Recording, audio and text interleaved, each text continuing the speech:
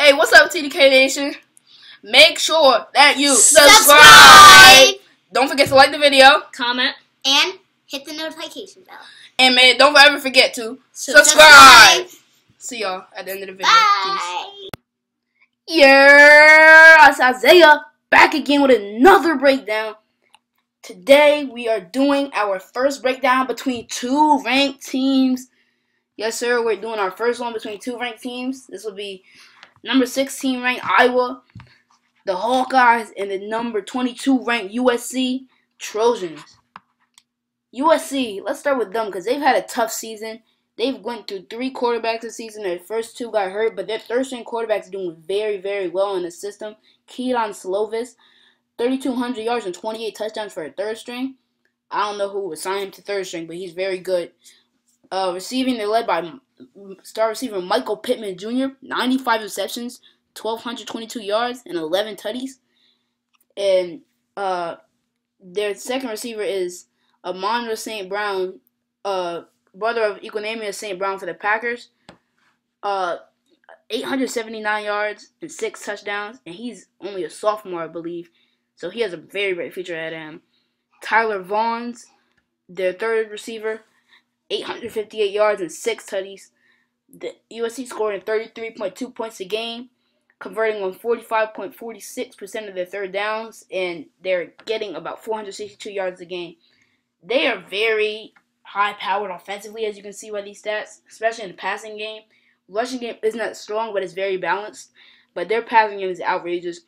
3 receivers over 800 yards and a 3,000-yard passer as their quarterback, who used to be a third string. Iowa, a Big Ten sleeper with some big wins, especially the one over Minnesota at the end of the season to effectively end their playoff hopes. Their players to watch are Nate Stanley, quarterback, with 2,700 yards and 14 touchdowns. Tyler Goodson and Mekhi Sargent are their running backs, 590 for Goodson, 543 for Sargent, 4 touchdowns apiece.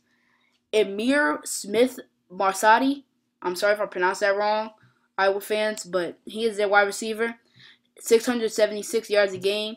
Yards in total, and 4 touchdowns. Tyrone Tracy Jr., their next receiver, has 589 yards and 3 touchdowns. So as you see, Iowa's a very balanced team. They have 2 capable backs that both have over 500 yards. Their quarterback's consistent. He's pretty good. They're not scoring well or as well with only 24 points a game. They're converting pretty well on third downs, 40%, and they're getting 460 yards a game. Iowa is favored by 2. I don't think they win this game, guys. I don't. USC's too high-powered offensively. Like I've said before in previous breakdowns, football, especially college football nowadays, is an offensively based game. If you can't score the ball as much as the other team, and your defense isn't exponentially stellar, you're not going to win. And in this case, Iowa's defense is not exponentially better than USC's defense. So I think USC is going to win the game. Over-under is 52. I pick under. They're good at keeping the game low scoring. It's going to be hard to keep the USC team from scoring, but it's also going to be hard for them to keep up with that pace. I feel like this game is going to be, USC is going to have somewhere in the 20s, like maybe 24, and Iowa ends up with like 17 or 18, like around that range. I feel like that's going to be this type of game. So that's going to be under. I think Iowa's a very good team, though, but USC is just a lot better, in my opinion. So, thanks for watching. Make sure to subscribe, like, comment, and I'll see y'all in my next video. Isaiah out of here. Peace.